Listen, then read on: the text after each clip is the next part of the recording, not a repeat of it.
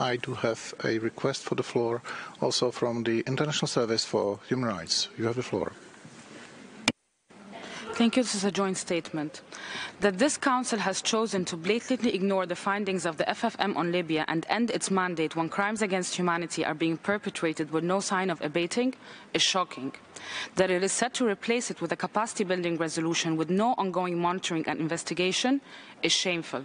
It sends a message to militias that they can continue to perpetrate crimes without fear of consequences, including detention, rape, enslavement, sexual enslavement, killings, disappearances, and repression of civic groups.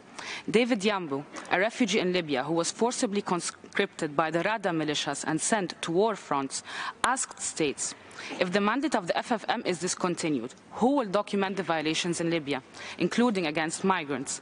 And how will the victims find justice and accountability? Instead of appeasing unaccountable warlords and officials, the Council should let the victims know that they matter. It should mandate an investigative mechanism and ISHR to report on gross violations.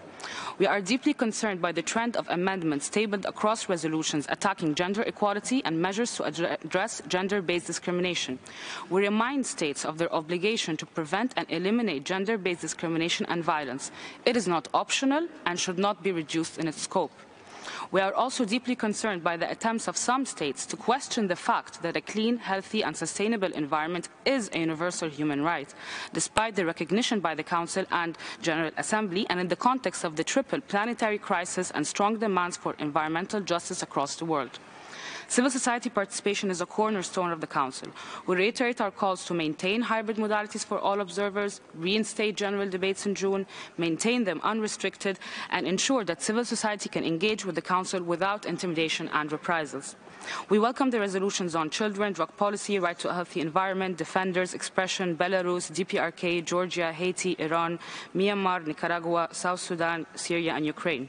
We regret that the Council failed to respond to the situations in Algeria, China, Egypt, India and Saudi Arabia. The full version is on the extranet. Thank you.